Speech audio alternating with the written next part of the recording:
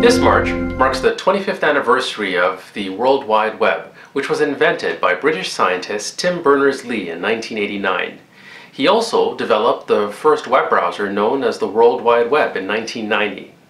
Now, the first readily accessible web browser is known as Line Mode, which was written by Nicola Pellow and was launched in 1992.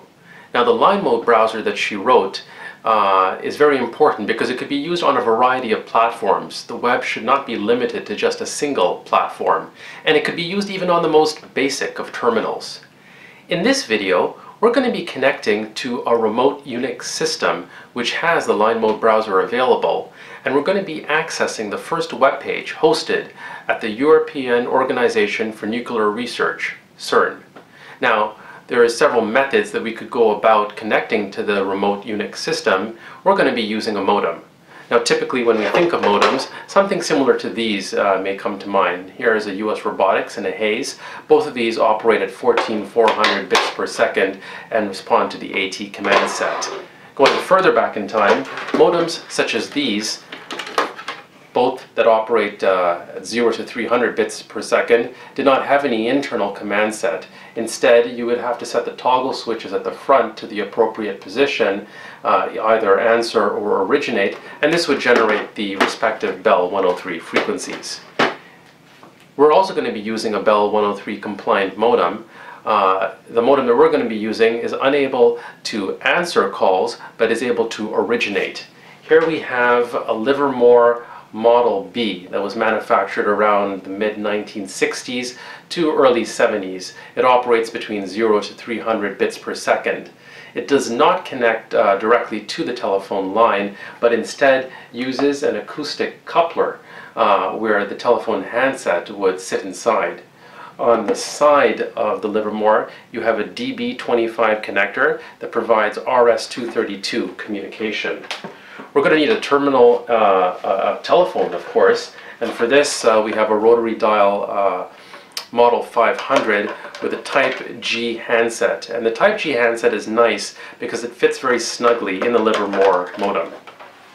Finally, terminal is going to be needed, and as mentioned earlier, the Line Mode browser could be used even on the most basic of terminals.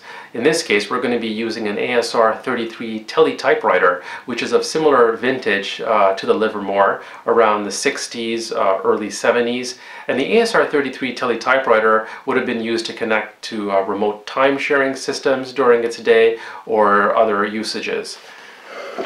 The ASR-33 Teletype can communicate at 110 bits per second in ASCII and has a paper tape reader and punch off to the side. They're currently configured for full duplex communication and operates on a 20 milliamp current loop. So let's get this all connected and we'll go from there. Here we are at our terminal ready to dial out. Now, the ASR-33 Teletypewriter operates on a 20 milliamp current loop, so the presence or absence of current would signify a 1 or a 0, whereas our Livermore modem operates on the RS-232 protocol, where voltage levels would indicate a 1 or a 0. We're going to need some way to convert this, so we have a loop converter running from the Teletype over category 5 cabling is our 20 milliamp signal, which is fed into one end of the loop converter. On the other end, we have a null modem cable, which is run to the modem. On the remote end, we have Hayes Smartmodem. This is the first smart modem that Hayes came out with that will respond to the AT command set, and it will operate between 0 to 300 bits per second. In this case, the Teletype operates at 110 bits per second, so that would be the speed that we're going to be communicating to the Hayes modem over the telephone system. From this end, we're going to be using our Livermore. So now we'll dial out.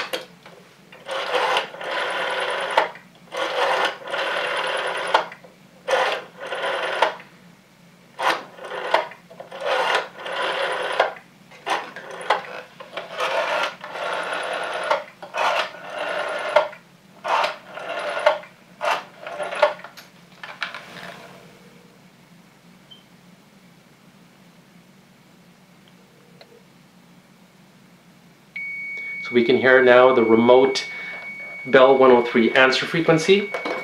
We'll place the handset in the Livermore acoustic coupler.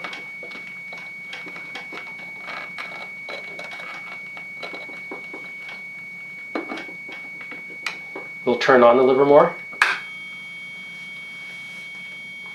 And now at this point in time we'll turn on our teletypewriter.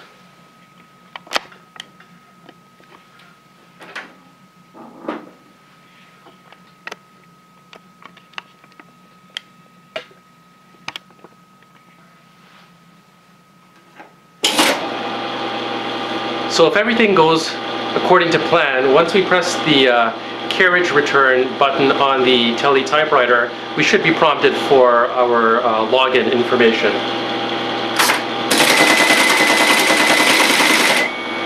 So there's our login prompt, and at this point in time we're going to be zooming in closer to the teletype so we can get a better view of accessing the first web page hosted on CERN's site.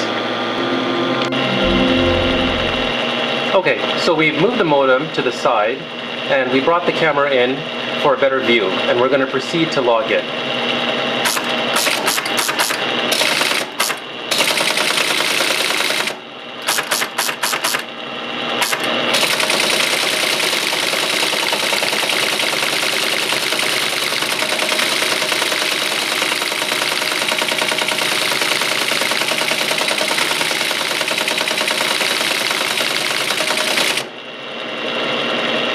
Okay, so now we're at the prompt. We've logged into Solaris.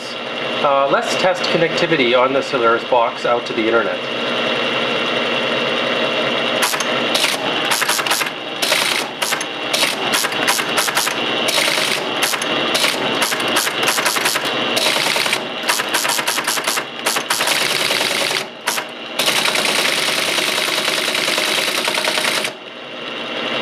Okay, so it looks like we're able to ping Google.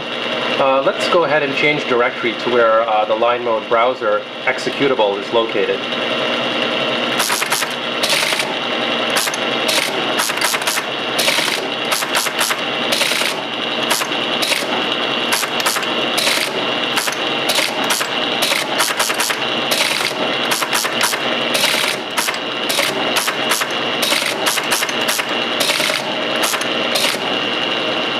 Now, when we're sending characters from the teletype, they're being sent in capital letters. The ASR-33 can only send capital letters, so we've configured the terminal on Solaris so that capital letters are converted to lowercase. So if we do indeed want to specify a capital letter, we first have to issue an escape control V. So now we can notice the backslash before the letter L, and this indicates this letter L is a capital L.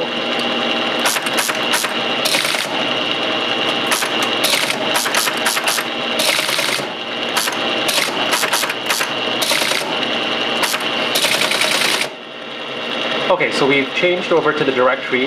Now we can go ahead and we can execute the line mode browser.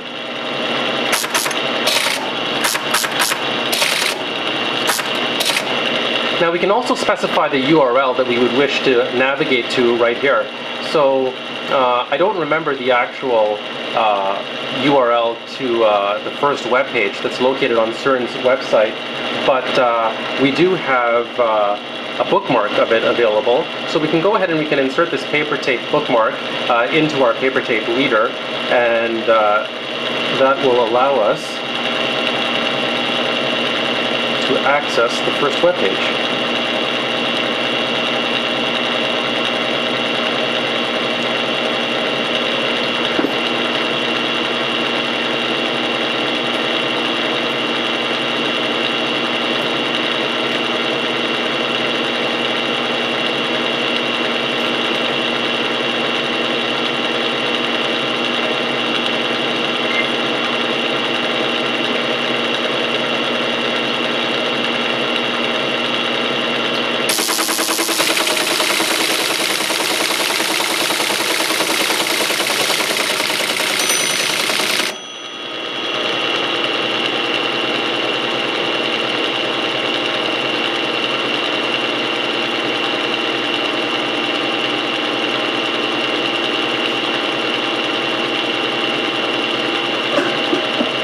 Okay, so we'll hit return, and that should bring up the first web page.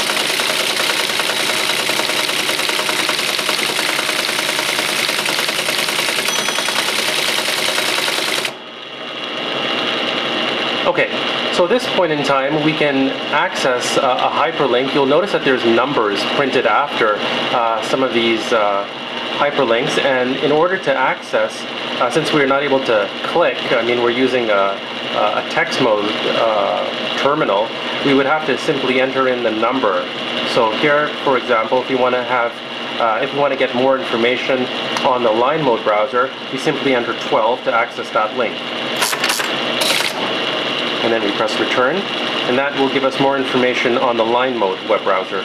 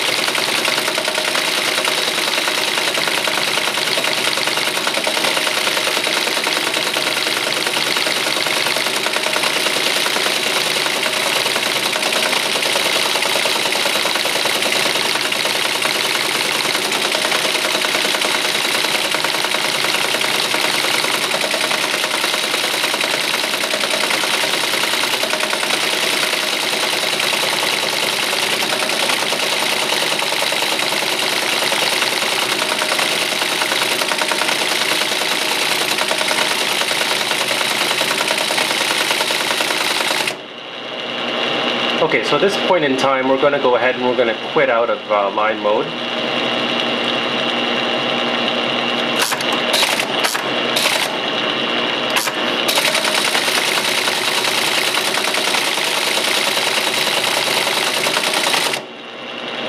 And now we're going to go ahead and we're going to log out of Solaris. We're going to end our terminal session.